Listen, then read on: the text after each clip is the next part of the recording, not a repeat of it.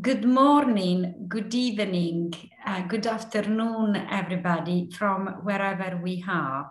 Thank you very much for coming to the latest of our series of webinar. Today on technology and national dementia plans, lessons from the Korean experience. We have hundreds of you registered from about 93 countries. So thank you very much for being with us. I'm Paola Barbarino and I'm the Chief Executive Officer of Alzheimer's Disease International. It has been my dream to do this webinar for a long time. I went to Korea with DY Suharya, who is going to be our first speaker, about 3 years ago, and I was amazed. Korea is an amazing country. It wasn't the first time I went, and it uses technology to incredible aids. But what really struck me was the way that the National Dementia Plan, which is now in Korea in several iterations, and Professor Kim will tell us about that later, how it has married a fantastic infrastructure of technology. Nevertheless, the history of how these things happen is one of the most interesting things. Professor Bear later on will tell us more about how then also AI has been applied to, in particular, diagnosis. Now, let me get to the next slide. We are going to remind you, I'm going to remind you that we are a charity. And if we are continuing to keep this webinar series completely free of charge, but if you can make a donation, you can go to our website and that will enable us to continue to keep this series free. Thank you so much to the many of you who have already done that. Let me introduce my speakers for today. DY Suharya is the Regional Director for Asia Pacific of Alzheimer's Disease International, my beloved colleague, amazing. She's just finished fasting for a Ramadan and she's joining us in a minute. Professor Seong Yoon Kim is in the Department of Psychiatry of the Asan Medical Center. He's an amazing speaker and he will lead us in detail about the National Dementia Plan of Korea. We all have huge amounts to learn from this. To finish, Professor Yoon Bae, Associate Professor of Seoul National University in Korea at the Bundang Hospital, will go through with us on artificial intelligence and diagnostics in particular. Now, just to remind you, I'm gonna keep everybody very much to schedule. If you have questions, please write them in the question and answer box. You can use the chat line as ever to send messages to tell us who you are. But please put your questions in the Q&A box, which will allow us to pick it up. The webinar is being recorded and will be made available on YouTube. We only have an hour, so I'll move forward without further ado to our polls, which will be run by the wonderful Jane and Katie, who are with us today in the backdrop of this webinar.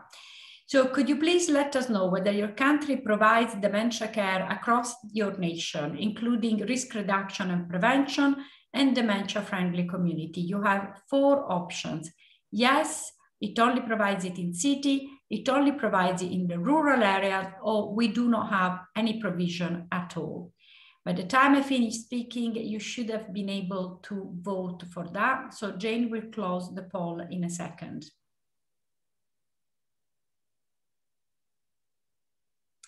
And we should have the results. Yes, you do provide some dementia care. 13, most of you, 69%, 13 only in city, 3% only in rural areas, which confirms what we always know, that rural areas are less served. And 15% say, unfortunately, they have no provision at all, which is ever so sad to hear about. We are closing this poll now. And I'm not sure if we have another poll, Jane. Yes. Does your government have a dementia registry of people living with dementia? This is a very important question that actually I am asking you. Do you have a registry? So do you know who are the people living with dementia in your country? Is there a formal national register? Yes, no, or you don't know? Please answer that. So I think we are going to close this poll. Very simple answers. And the answers are yes, you do have a registry, 70%, no, 50%, which is huge, don't know, 33%. Well, there's a lot to learn from today's webinar. So thank you very much. I think we have concluded our polls, and I'm now going to hand over the floor to DY Suharya. DY, please, over to you. Thank you, Paula. Thank you so much. As you can see, these are pictures from our visit in Korea back in February 2019.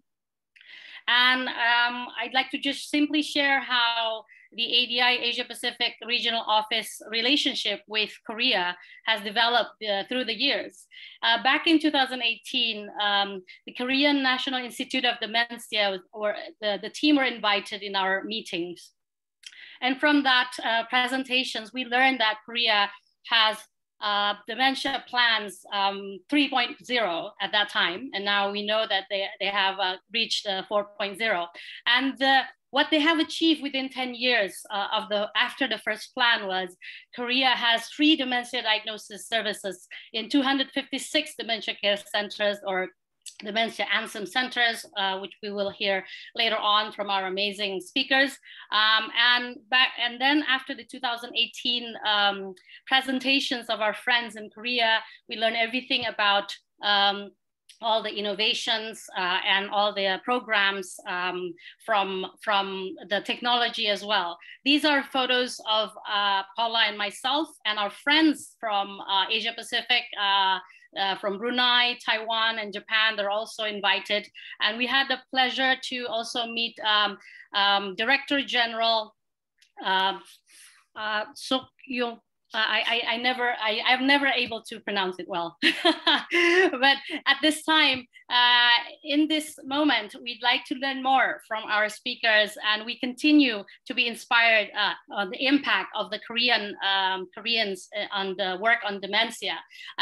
What I want to also share is the event that we had in Korea back in 2019, we're focusing on global action against dementia, the policy responses on dementia in Asia Pacific, where we hear stories from Taiwan, Indonesia, Japan, and we also explore the innovations in the National Dementia Management of Korea. And this is what we will learn today on technology and National Dementia Plans. Thank you. Back to you, Paula.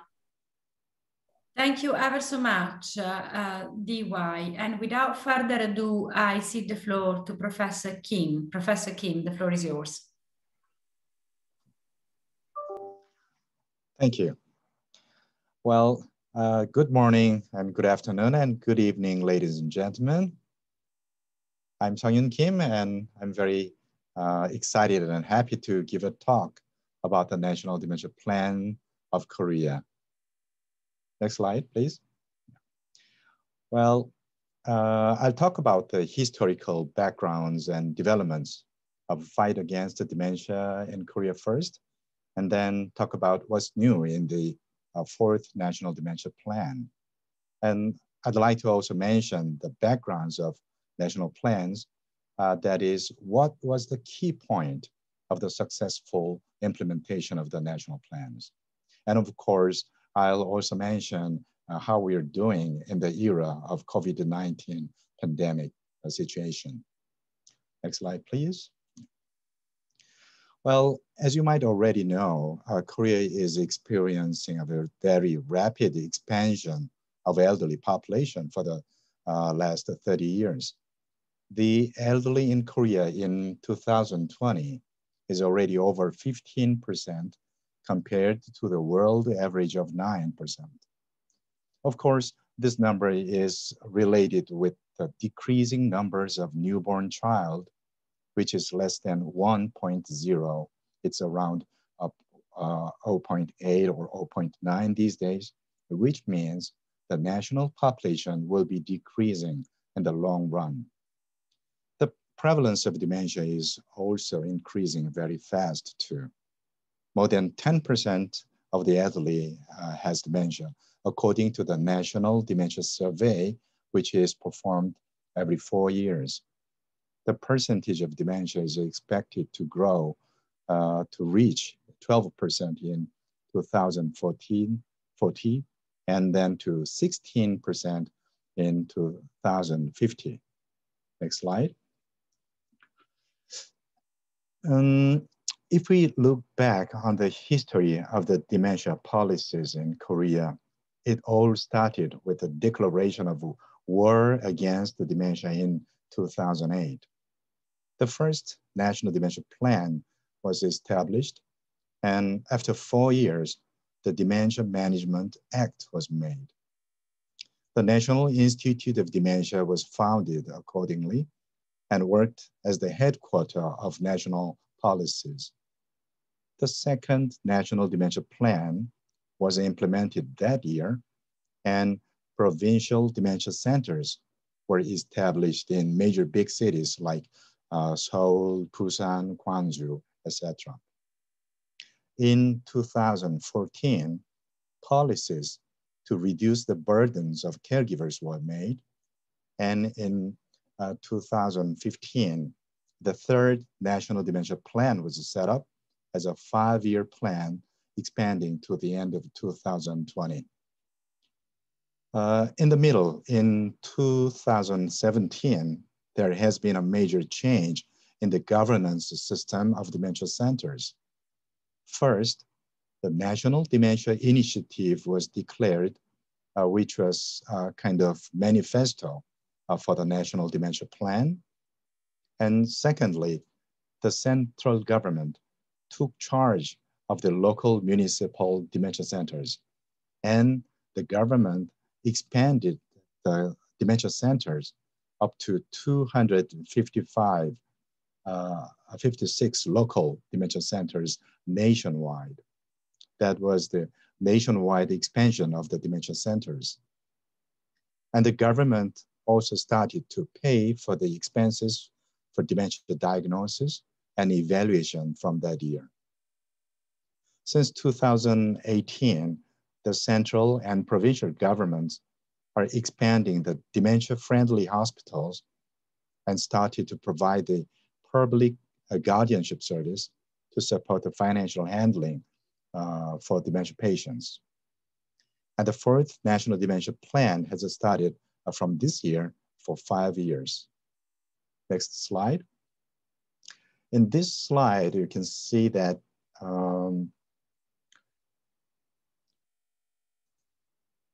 the Dementia Management Act was a kind of a blueprint for the National Dementia Plans.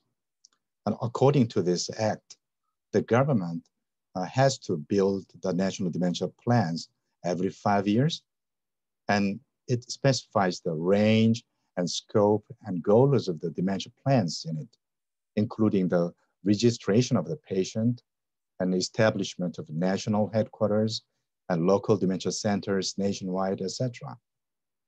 Next slide. And these are the major characteristics of past National Dementia Plans. The first and second National Dementia Plan was mainly focused on the early diagnosis and prevention of dementia, as well as the coordination of various dementia care infrastructures.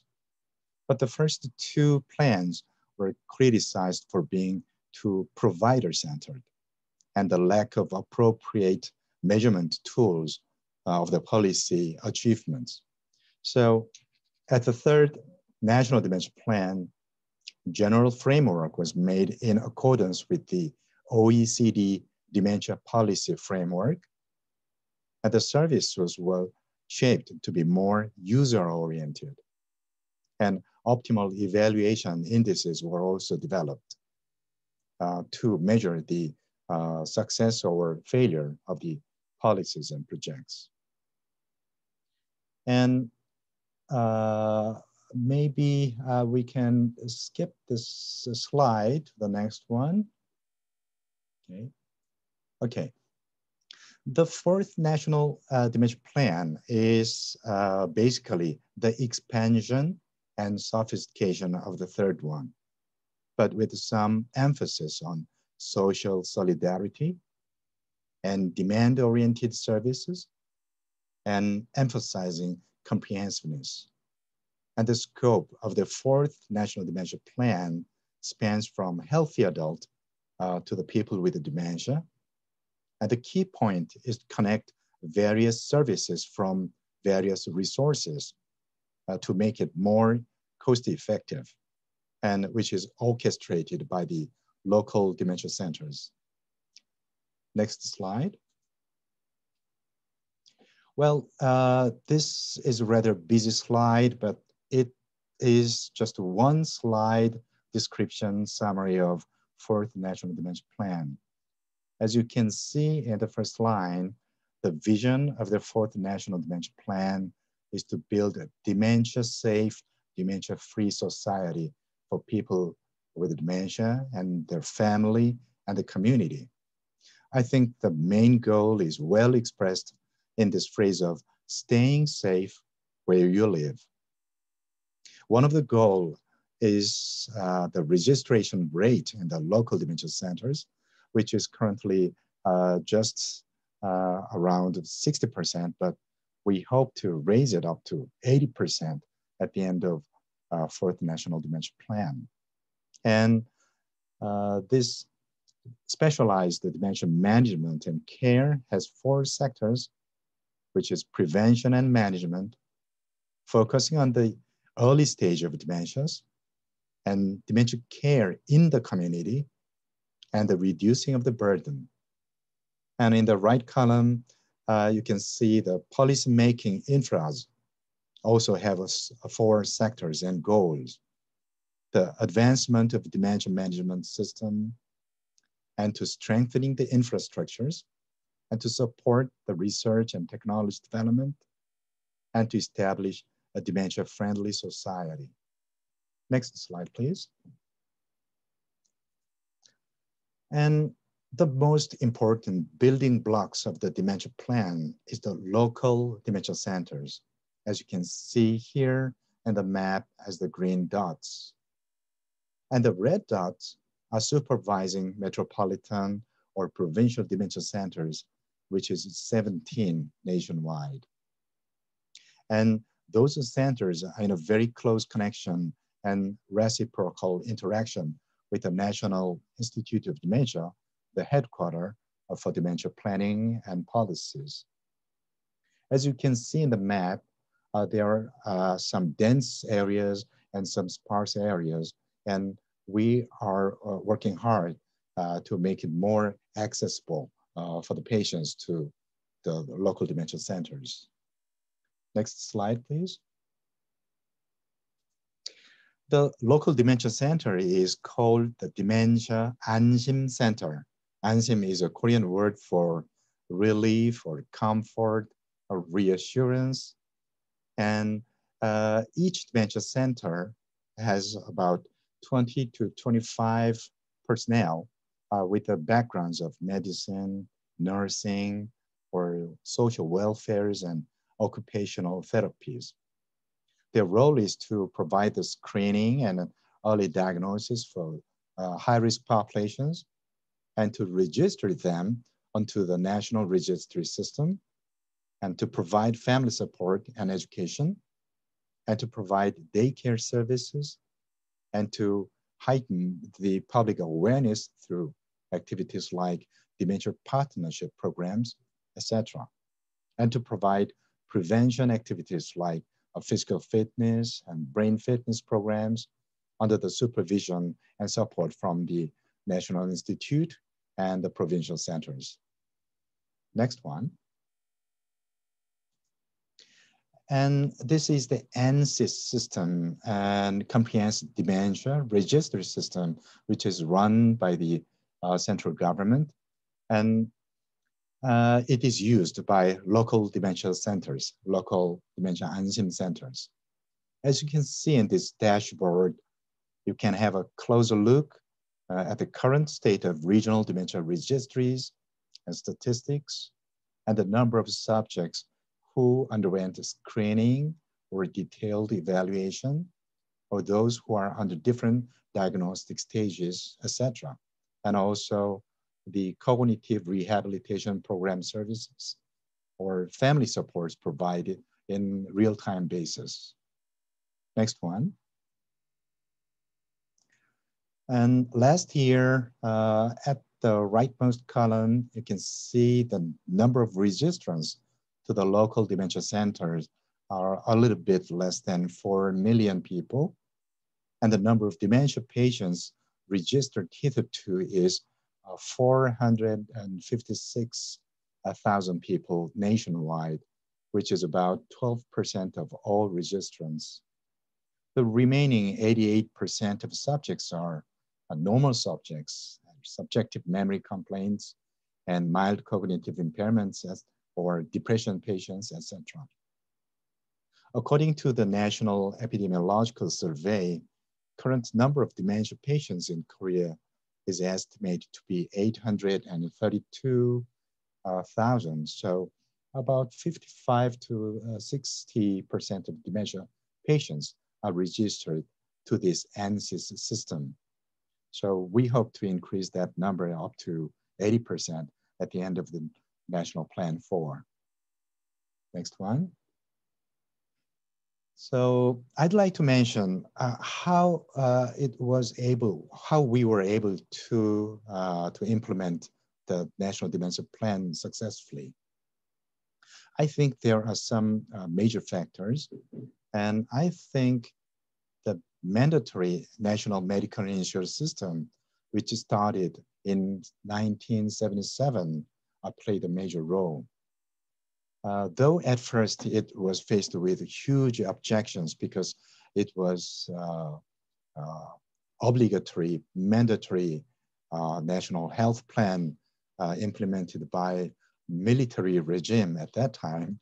But now all of the populations are covered by this insurance system. And it has been almost 40 years. And along with this medical insurance system, the long-term care insurance, which started in 2008 to reduce the caregiver burden for the elderly, also acted a major backbone data structure of this National Dementia Plan. And the long-term care insurance, even though its size is less than 6 or 7% of medical insurance in size, this market is getting larger and larger and expected to grow much bigger soon. As you can see at the diagram on the right panel, the insured person receives a healthcare service from the hospitals and pays about 40 to 50% of the medical expenses. But some cancer patients or specialized disease entities pay only 5 to 10% of the medical expenditures. The remaining expenses are reimbursed to the service provider by the NIS and HIS, but only after the review by the HIRA, H-I-L-A, Health Insurance Review and Assessment Board. Next one. Another background of the implementation of the dementia plan is the experience of local dementia centers, which started way before the National Dementia Plans. These centers were spontaneously set up in the major cities in Seoul, Busan, and other major cities, and was utilizing their own registry system and services. And in 2017, as I said before, the central government took over the dementia centers and expanded them to nationwide 256 dementia centers. The good news was that each dementia centers are provided with standardized and effective action protocols, financial subsidies from the central government, and be able to provide better services for the patients. But the bad news is that some centers have their unique socio-demographic characteristics. So they do not fit into the standard model. They may do better if they develop their own program for themselves.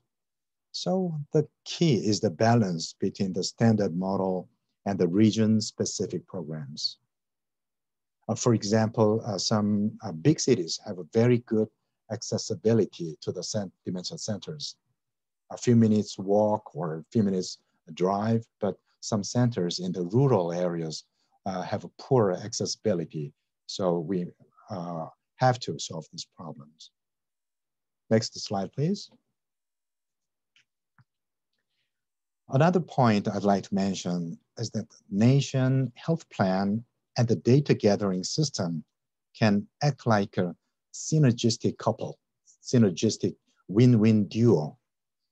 That is, the dementia plan can produce very useful, good health data, and the good health data can be utilized and analyzed to set up a realistic, useful policies and plans. Now, in this open government, the public institutions are very eager to provide health data for the public, research and education or policy making. The NIS, National Health Insurance System, is providing the anonymized health data to the public through the National Health Information Sharing Service, which you can access online or offline. The HERA is also expanding their public data access service with the claim data. This two data set is basically very similar and include the diagnosis and medical service provided, and medications prescribed and so on. And as you can see in this slide, you can have a good access to the data and utilize them as a good source for medical research and policy making. The number of publications using NIS or HERA database are rapidly increasing. And to see the next slide, if you check the PubMed with the terms like claim or NIS or HERA and dementia, you can see the results ranging from body weight change and dementia and others like the missing teeth and dementia and so on. When combined with other open data set provided by the Ministry of Statistics and the police stations and national weather services, you can come up with very exciting and interesting informations that can be utilized in policy making. And I'd like to mention the effect of the COVID-19 situation that has been brought to the National Dementia Plan implementation. The plan itself remains the same, but there has to be made some modification to the projects and priorities. And lots of the dementia centers have going online, as you can see in the pictures below. The assessment and homeschooling for the elderly in the left picture, we call it Silvergarten, which is derived from the kindergarten. But for the elderly, it's a Silvergarten. And lots of physical activity programs and social gathering programs are going online, as you can see in the pictures. And the dementia partner programs are going online too, as well as the annual CME courses for dementia specialists too. Next one. And paradoxically, this social distancing situation has brought an expansion of contents and devices and apps and platforms and devices in the online ecosystem. It's a kind of an explosion and flourishing of the various kind of experimental devices. And we witnessed the various experimental gadgets and services, both government-driven and industry-driven too, in the education field and culture, marketing, welfare, as well as in medicine. As you can see at the pictures below, there are online galleries and art school for the elderly. And in the middle, you can see the AI or robot-assisted physical activities. And on the right, you see the cooking class for the dementia patients and the families and those who are living alone. And there are even contents that teach the elderly how to avoid voice phishing. Next one. And there has been some changes to the research priorities too. It was rather a rearrangement or reprioritizing the R&D process for the 4th National Dementia Plan. And there is a high demand for IT integration of dementia prevention, evaluation, and care and education, etc. And we are witnessing a rapid increase in public or private requests for proposals for digital therapeutics and telemedicines. And the government, in combination with the Department of Health and Department of Science and ICT, Department of Industry and Department of Education, is also working together to come up with a very visible and tangible outcomes. Of course, there are some concerns for issues about this chaotic rearrangement of R&D processes.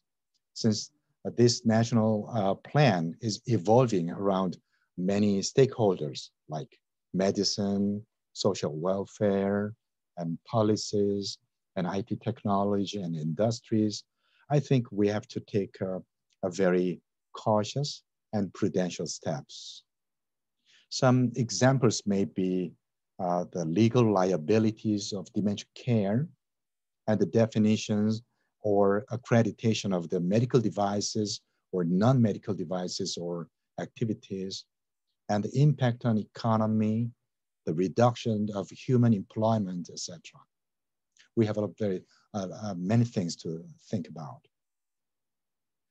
And the next slide, I'd like to wrap up mentioning that the increasing number of elderly in Korean society is a big societal and medical issue, and that the 3rd and 4th plan is to be more user-based, community-based, and tries to connect the existing system rather than creating a new one to be cost-effective, and that the national plan might have not been possible without the experience of national medical insurance system or backup from the legislations and previous experiences of local dementia centers. Though some national plan and projects have been modified due to the COVID-19 situation, we think this change is merely a detour or just the speeding up of coming process. And we don't think it's a change from the goal or the destination. And we hope that the convergence of ANSYS and the public health data and many other public databases will help us build better policies and to make the patient-oriented policies in the ongoing 4th Dementia Plan. Thank you for your attention, and I hope you enjoyed the talk. Professor Kim, I cannot thank you enough. This presentation was a tour de force. The 4 National Dementia Plans of Korea are extremely detailed, and what you've done is quite extraordinary. And I wish I'd listened to your presentation before going to Korea. It would have been much quicker for DY and I to get everything that we learned. I remember trying to make sense of the word ANSYM and then eventually understanding what it stood for. I really thank all of you that are putting in the Q&A box some really, really relevant and interesting questions. I'm hoping to be able to take them all at the end. And in order to not waste the time and leave more time for the Q&A, I am going to hand the floor right now to Professor Yoon Bae, who is going to talk to us about AI and diagnostics. Professor Bae, the floor is yours. Thanks, Paola, for introducing me. Good morning and good evening, everyone. I'm Jong. It is a great honor for me to speak in this ADI webinar. Today, I'd like to talk about AI-based dementia diagnostic tools. Next slide. First of all, I will tell you why we need AI technology to detect dementia. Then I'd like to introduce AI-based software our research team developed recently. Finally, I will suggest the future of diagnosis for dementia that AI technology may change. Next slide. Before we start, I'd like to ask what comes to mind when you think about South Korea. Some may think Korean food such as kimchi, bulgogi, bibimbap. They are very delicious. I recommend you try them if you have not eaten Korean food before. Next slide. Or others may think K-pop stars such as BTS or Blackpink. Dynamite recorded by BTS peaked at #1 on the Billboard chart, topping the chart for 3 consecutive weeks. Next slide. In addition to Korean food and K-pop, South Korea is a country where the technology industry is well developed. An estimated 97% of South Koreans use the internet, and South Korea has the second fastest mobile internet connection speed in the world. In 2021, the country ranked first among the most innovative countries in the Bloomberg Innovation Index. Using this infrastructure, many researchers and engineers in South Korea have been trying to develop useful technologies that help diagnosis of various diseases. Next slide. Let's talk about why we need AI technology for dementia. AI can do what human can't do, take a long time to do, or what only professional can do. Next slide. Therefore, AI technology can do what medical staff and caregivers can't do, the things that take several minutes or hours for a clinician to do, or things only experienced clinician can do. Next slide. As you know, demand for dementia detection is rapidly increasing. In both high and low and middle income countries, population will continue to age. As you can see in this graph, the number of dementia patients will rapidly increase after 2030.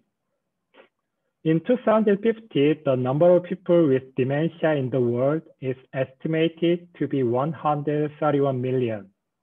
Next slide. Next, please. However, detection rates of dementia are low. From a systematic literature review and meta-analysis study, undetected dementia cases were up to 60%. It means that more than half of dementia patients in community are undetected, and time of proper treatment and management is delayed. Low detection rate of dementia are due to high proportion of mild stage dementia, lack of knowledge of patients and their families, economic burden, and lack of experts who can diagnose dementia properly. Next slide. Usually, dementia patients would visit the hospital and clinician would interview them and decide whether the patient needs further assessment. If needed, the patient underwent neuropsychiatric tests, blood tests, and imaging. Based on the result, clinicians diagnose dementia and start medication such as acetylcholine esterase inhibitor. However, the process for dementia diagnosis is complex, costly, and requires multiple patient visits. Furthermore, due to the COVID-19 pandemic, Most memory clinics have had to suspend their activities because most dementia patients are a high risk and vulnerable group. Next slide. Early detection is important because early treatment and management of Alzheimer's disease can delay progression of disease. This study assessed the effect of postponing treatment for 1 year by comparing patients treated continuously for 3 years with those who received placebo for 1 year, followed by medication for 2 years. As you can see in this graph, cognitive function of patients who start medication 1 year later was lower than those who start medication 1 year before. Next slide. As I mentioned previously, current diagnostic methods are complex, costly, and require multiple patient visits. If we had additional diagnostic tools that are simple, cheaper, and minimize patient visits, we can identify undetected dementia patients and treat and manage people with dementia earlier. We can use AI technology to develop these tools that analyze data such as genetic information, biosignals, and medical data. Next, I'd like to briefly introduce an AI-based software we developed recently. Brain MRI is the most effective tool to see brain structure and assess brain pathology, such as tumor, infarction, atrophy, and ventricular enlargement. In South Korea, when covered by insurance, MRIs are taken at a cost of $200 to $250, which is a relatively low cost compared to other countries. The number of brain MRIs can rapidly increase in South Korea as the coverage of national health insurance for brain MRIs expand. In 2019, about 1% of Koreans took brain MRI. In my experience, about half of patients who visited my clinic have had a brain MRI before. However, in clinical practice, evaluating dementia using brain MRI is still limited. Next slide. Brain MRI has useful features such as volume, shape, cortical thickness, and texture for Alzheimer's disease detection. However, there has been no software analyzing all these features together and identifying Alzheimer's disease. So we aimed to develop deep learning-based software analyzing brain MRI and identifying Alzheimer's disease. Next slide. To collect data for deep learning, we used two sources. The first source was the brain MRI taken from the visitors to dementia clinic of Seoul National University Bundang Hospital. The second source was the brain MRI taken from the participants of longitudinal course study, CLOSE-CAT.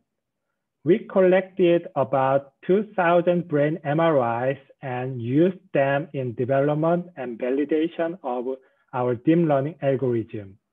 Next slide. We developed a pre-processing process of software as we can see in this figure. Software used the normal template which was developed from brain MRIs of 200 normal elderly Korean for transformation. When we input 3D T1 weighted MRI, the software transforms it and extracts brain. And then the software segments hippocampus, regions that is closely associated with Alzheimer's disease, and extracts 30 coronal slices which have a segmented section of a hippocampus. The pre-processing takes about 12 seconds in each MRI. Next slide. 30 extracted coronal slices are analyzed by deep neural network. We use inception V4 architecture, which is the most effective deep neural network for 2D image classification today. Through this neural network, 1,024 features are extracted from one slice. The software also adds 3 features such as age, sex, and slice location. The software analyzes all 30 slices and identifies Alzheimer's disease. Analyzing 30 slices using deep neural network takes 12 seconds. The whole process in total takes only 12 seconds. Next slide. To validate our software, we constructed training data set and test data set using our hospital data set and ADNI data set.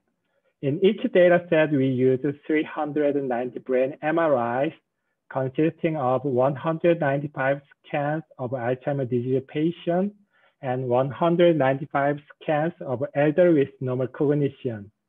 The algorithm showed good performance in each data set. In ADNI data set, AUC was 0.94. In our hospital data set, AUC was 0.91. Next slide. In 2020, we conducted clinical trials for our software, and I'd like to share the results. We retrospectively collected 164 brain MRIs of the elderly with normal cognition without amyloid deposition measured by amyloid PET, and 186 scans of MCI due to AD and dementia due to AD with amyloid deposition. And our software showed good performance with AUC of 0.937, sensitivity of 86%, and specificity of 90%. Next slide. Based on the result of these clinical trials, Korean FDA approved our software as Class 3 medical device for Alzheimer's detection. We hope that our software will contribute to identifying undetected dementia cases and diagnosing Alzheimer's disease earlier. Next slide.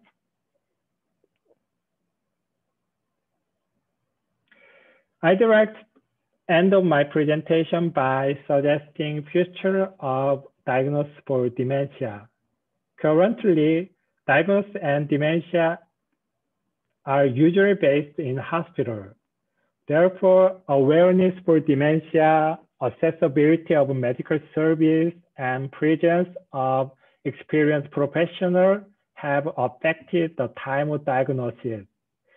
I don't think AI diagnostic tools will replace previous diagnostic methods.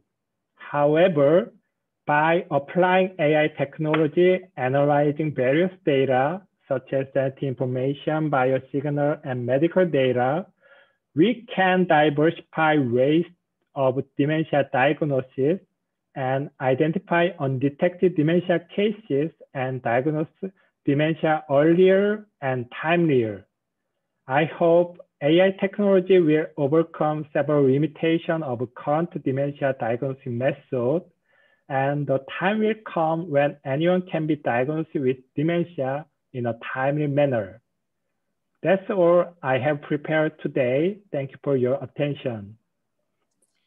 Professor Bae, thank you so much for this extraordinary presentation. I have been working with a number of organizations lately on the journey of diagnosis, and you have presented us here with a completely different view into that. I know that online there will be some of the experts of McGill University who are preparing our own World Alzheimer's report on diagnosis, and they may have a question for you, but also they may be just trying to digest what you have just said, which is extraordinary. Now, we have a lot of questions, and I would like to open the Q&A straight away with some questions from Professor Kim, whilst the question for Professor Bae pour in. So, Professor Kim, there are a number of really interesting questions here.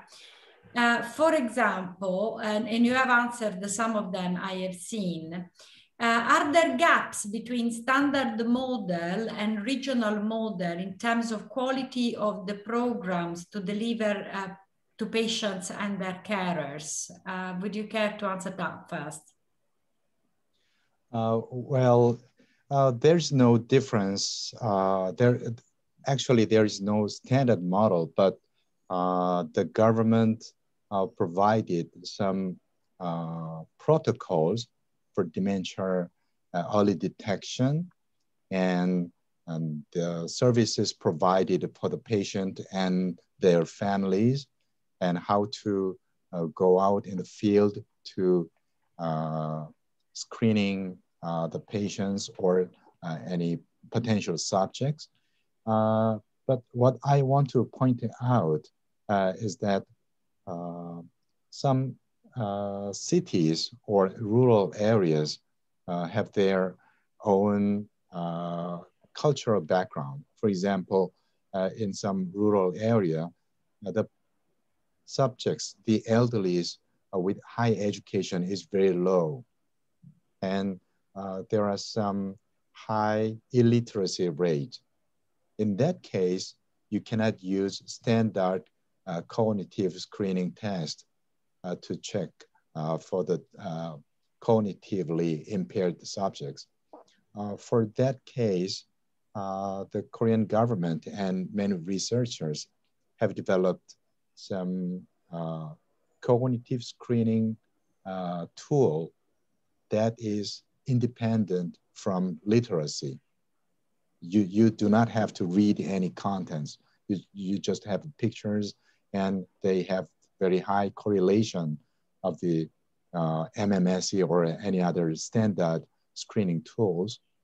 That can be another example of tailored program for the dementia centers. And another center is using telephone interview for the cognitive screening or other services provided online. So we have developed TICS, telephone interview-based cognitive screening. And that tool also has some high, valid and reliable correlation with the standard models.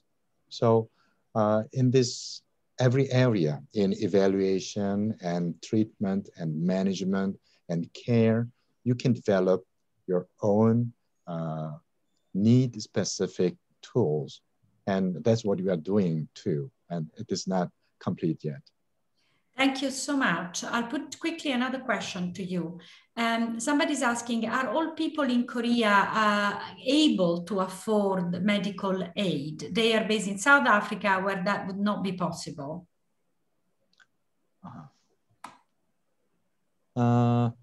Yes, maybe Korea is not a big country, a very small one.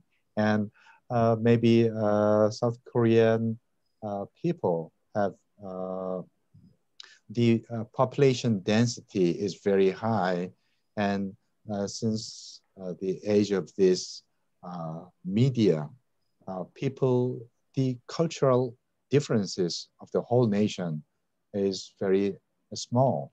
The discrepancies between urban area and rural areas are very small. So basically, the people are living in one cultural model. And maybe 20 to 30 years before, there are many elderlies who have been, who are having a different background, educational background, and they have been go through several world wars and Korean War and the highly industrializing process.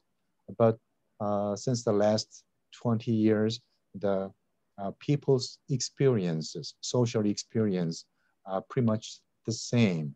So probably this is a kind of, this provides some homogeneity in the service to be provided. Sorry, thank you very much, Professor Kim. One last question to you before I pass to Professor Bae. This question is from Hilary Doxford and has received a few likes. It's great to see an aim of reducing the burden of care. What care burdens are you targeting and how do you hope to achieve it? Complicated question.